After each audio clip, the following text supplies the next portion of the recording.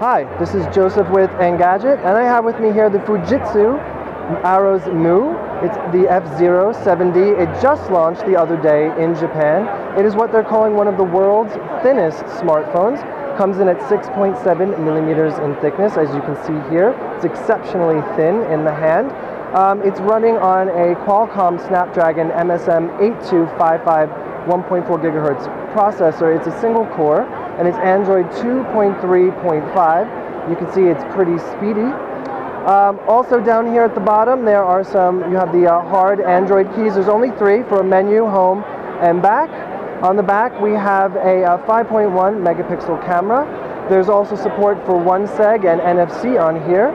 If you look on the side, you can see there is the power button and the volume rocker that's broken. It is a hard plastic, but you can definitely feel it, although it disappears into the device. Here's the hole for a lanyard or a charm.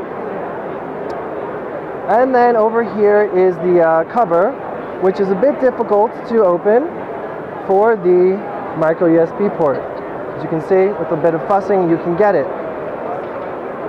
The handset's on NTT DoCoMo for now, and it's a complete sort of glossy piano black coating, the plastic, so it will definitely pick up your fingerprints. And just to give you a bit of perspective on how thin it is, we have the iPhone 4S with us, and we're going to stack them next to each other.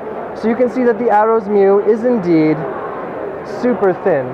So if you're style conscious, this is the device you'll want to have. Alright, so that's the Fujitsu Arrows Mu F-07D on NTT DoCoMo. Joseph with Engadget. Thanks for watching.